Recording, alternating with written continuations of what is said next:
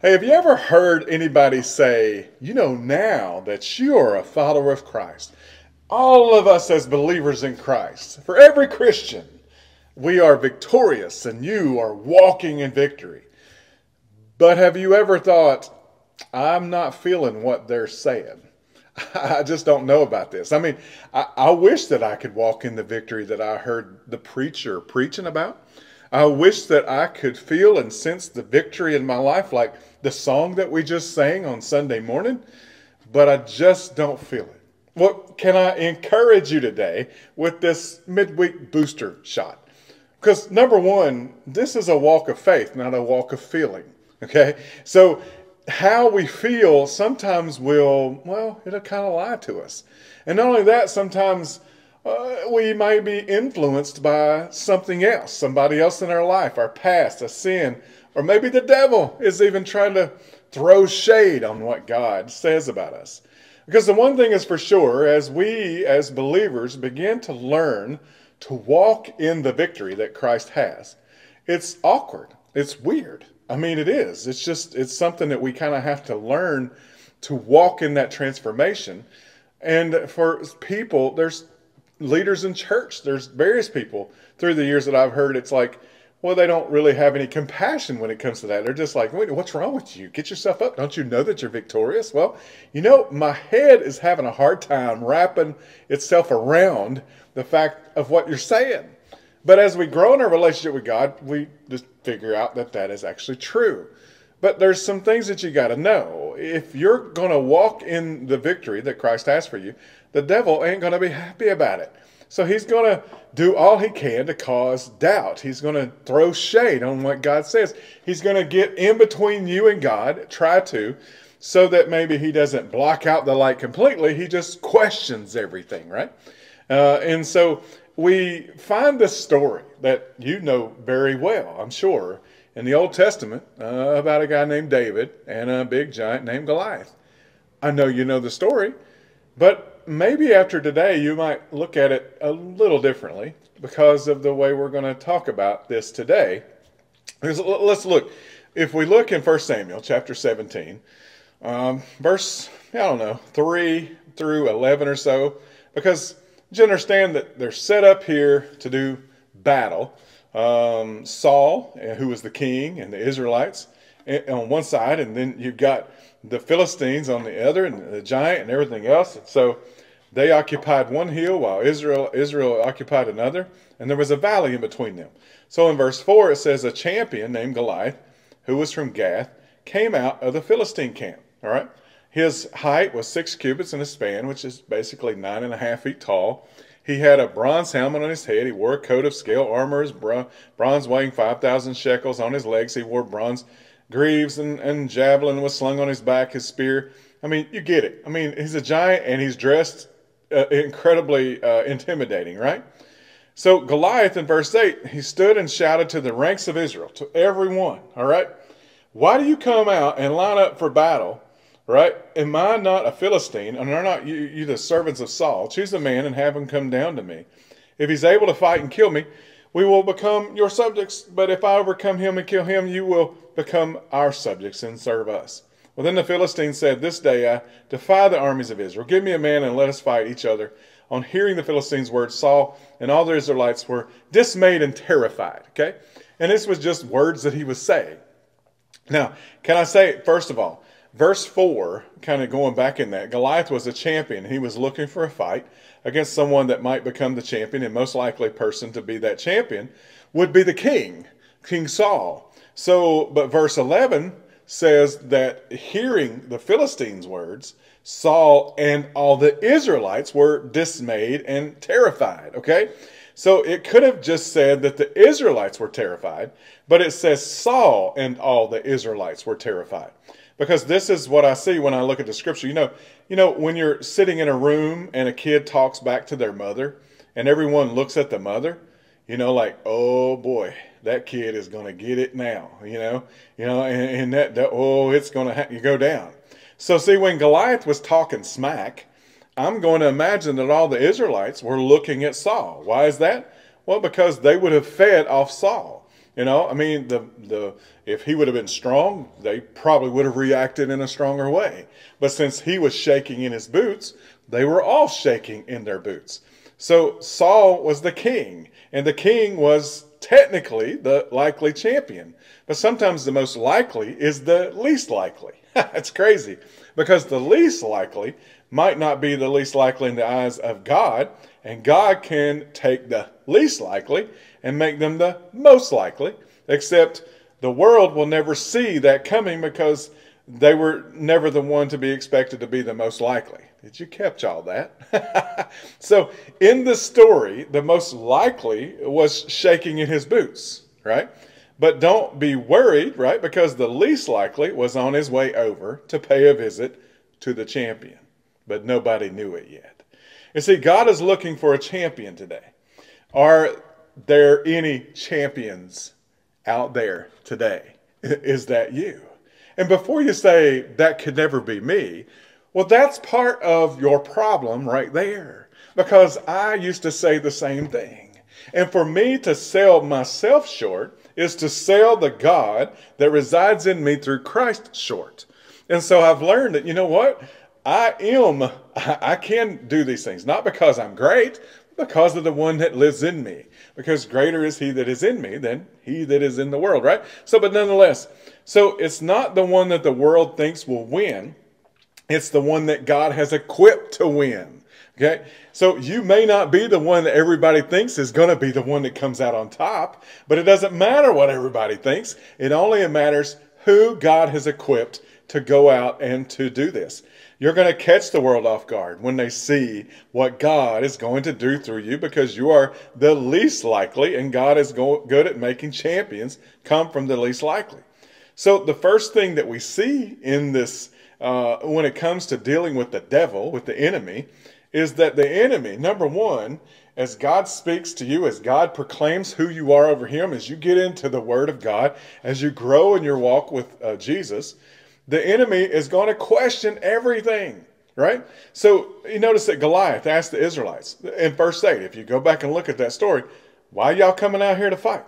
I mean, it's a question. It's like, you see, there are many attributes we could probably name that are behind those words from Goliath. However, there's one I think is most important in relation to our own battles with the enemy, and it's called doubt. You see, a doubt is an age-old tactic used by the devil, the evil one, in our lives, even to this day. Have you ever struggled with doubt? I mean, I have. I bet you have too. The reality is we all have this kind of natural tendency. It's our part of the sin nature, if you will, of doubt from time to time. And the devil knows that, and he's evil. He's a jerk, and he's the king of doubts. So in the case of Goliath, can't you just see the Israelites' heads dropping after this question? He's right. We are wasting our time. We can't defeat him. We can't fight against him. But do you want to hear something wild? See, I think Israelites would be completely accurate in their assumptions. They are right. They can't defeat Goliath on their own. You see, however, there will soon be a warrior. He's making his way over, and they don't know it yet, who rolls up to the scene, doesn't try to fight his enemy with his own strength. This is something that we can't miss, I believe, because some of us have allowed discouragement and doubt to slip in because we have the wrong perspective on our battle. The Bible makes it clear we were never meant to fight the enemy on our own. In fact, if we try to do it all on our own, I can guarantee you that we will fail. We will be defeated. So David's biggest influence wasn't a weak army or a weak king, but his biggest influence was God, and God had been preparing David for this moment for a long time, right? But nobody saw that. Everybody underestimated him, but God equipped him already to do this very thing. Now, we'll always lean toward doubt when we are listening to the enemy more than we are God. So David was confident. That's one thing for sure. If you're listening to the devil, if you're listening to other people talk about what you can't do or what they can't be done, or your past is bigger, or reminding you of your sin and everything else, then no doubt you're going to be influenced by those people. And so doubt is going to reign supreme in your life. But as we listen to God more, as we grow closer in our relationship through the Word, through prayer, through connecting with other believers, then it builds this confidence in us. And David was confident. He didn't doubt, not because he was good enough, but because he knew that his God was great enough. So interestingly enough, right after Goliath asked this question to the Israelite army, he makes a profound statement. He says, I am the Philistine champion, but you are only the servants of Saul. You see, because not only the enemy will cause doubt, but the enemy will condemn you. But see, the Bible says in Romans that therefore there is no condemnation for those that are in Christ Jesus.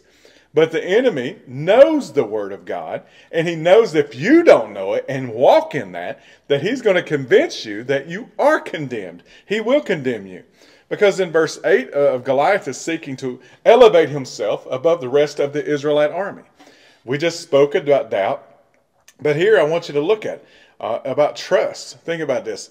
When we remove everything else, who do we trust? Who do we serve? Who do we look to?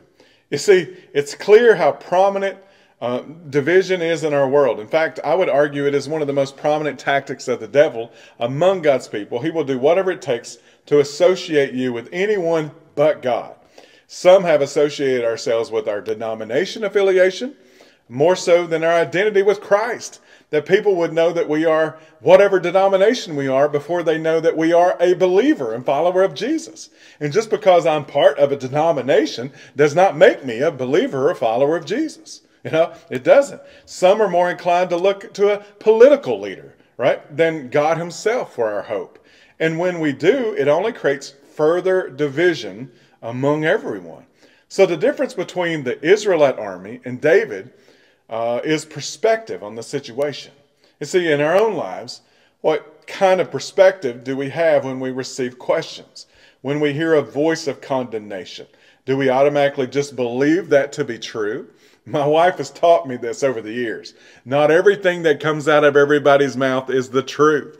Because I want to believe everybody. I want to have compassion on everybody. But I found out that not everything that everybody says is honest. That there are people that lie. There are people who manipulate. And I'm not trying to be mean or judgmental, but the thing is, that's just the way it is. So whose voice am I going to believe? If we claim to follow Jesus, that means we serve a risen Savior, one who is all-powerful. And it's important to remember this when we sense a false identity being thrown our way by the voice of condemnation. We know that's not from God. This dialogue between Goliath and the Israelite army comes to a temporary close in verse 11. But then the Bible says when Saul and the Israelites heard this, they were terrified and deeply shaken. So the final thing we must realize today is that the evil one is an overall tactic. I mean, he is great at striking fear. So not only is he good at casting doubt and condemning you, but he will strike fear in you. And I've read somewhere before, and it's been a while, that I think it was like 80-some or 90% of the things that we worry about and concern ourselves about and cause us anxiety are not even real and do not even happen in our lives. But we have fear that comes up in our mind. And then we start having all these struggles. And unfortunately, it cheats us out of so much. Now, I'm not trying to be mean. I struggle with the same things that you struggle with. But this should be an encouragement to all of us, because we already talked about how the devil wants to distract people like you and me from God. He will do whatever it takes to make that happen. And one of the most prominent tactics is by using things like questions, doubts, and condemning words to strike fear in us. Fear will often try to keep us from stepping out in faith. Think about the story in Matthew 14 when Peter walks on water. The story is one of Peter taking an action. It's an action step of faith, doing something that he's not qualified for. He's not good enough for it. I mean, it's crazy, right? And there are 4 crucial words spoken by Jesus, however, prior to Peter taking his step. He said, "Do not be afraid." Boy, I tell you, Peter seemed to have the confidence he needed because of the voice he chose to listen to and trust. And as long as he had continued listening to that voice and looking to Jesus, Well, I don't know how far he would have walked on that water. But that's the question we must be confronted with today. Which voice are we listening to in order to trust? That decision is up to us. The struggle is real, no doubt, but if we are disciplined and we constantly go back to the Word of God, we constantly put ourselves in a position to make prayer more than a means to just ask God for stuff, but prayer is a means to connect with God, then we will put ourselves in a position to be able to hear God better and know that when we are faced with those things that the devil sends our way, like doubt or like fear or condemnation or whatever it is, that we can say, I see you, devil. I see you trying to get in the way of God. And the devil don't come in, and we've got this mindset that this pitchfork guy with, I mean, he's red and he's got horns and all this stuff. No, not at all. That's so insane. That's like the Looney Tune version of the devil. The devil is clever, you know. I mean, this was an incredible being that God created that turned his back on God and was able to convince a third of the angels in heaven. So I would consider that to be a very, I don't know, influential, crafty, smart but dumb, you know. But nonetheless, that's who we battle. And the thing about it is he knows God's word better than we do, so he's not going to just show up with his pitchfork and say, I'm here to destroy your life. No, it's a very subtle thing. It looks good on the surface, right? I know that because I've experienced it myself. I've went down some slippery slopes that I thought that it was legitimately God. And then I found out that it wasn't. But you know, as we grow in our relationship with God, we will be more confident in the fact that we can see the devil right there at work, where many others may not be able to see it. And some may even cast doubt on you because, well, you see it and they don't. But you got to stick to it because God has called you. So the Word of God shows us consistently what God's voice actually sounds like, what God says. And that's why it's so important to spend time reading and studying it. And in fact, I've heard it said, we must soak and bathe in the Word of God. That's really one of our most powerful sources when it comes to being able to distinguish which voice we need to listen to. See, I believe that God has put inside of you a David, and I believe that you can defeat that giant. But it doesn't matter what I think, and it doesn't matter what I believe, because the only thing that matters is who you listen to, and that is a choice that you make. That is a choice that I make. And I understand because I deal with the same struggles. But I do believe if we allow God to speak to us every day through His Word. You say, well, Pastor, I'm reading His Word and I don't hear His voice. You know, you may be surprised how much you're hearing His voice. Because a lot of times we think God's voice should sound like something and be saying something specifically. But sometimes God's voice don't sound like what we think it sounds like, what we think it should sound like. And it doesn't speak the things that we think He should be saying. Instead, God is speaking things that God wants to say because it's not about what we think. It's not about our agenda. It's about God's. So as you allow God's word to speak into your life, you may be surprised how much God is speaking to you and you don't even realize that God is the one speaking. Give His word a chance and allow God to do a great work in your life because there is a David inside of you. God, thank you for your word today. Thank you for this booster shot. Thank you for this encouragement today. And I pray that we will every day work toward hearing your voice above every other voice that can come through in this world against us. There's so many things trying to get our attention, but God, I pray that we'll give your voice the attention over it all so that we can discern which way, what to do, and who we are in you, God. In Jesus' name, amen. Love you guys.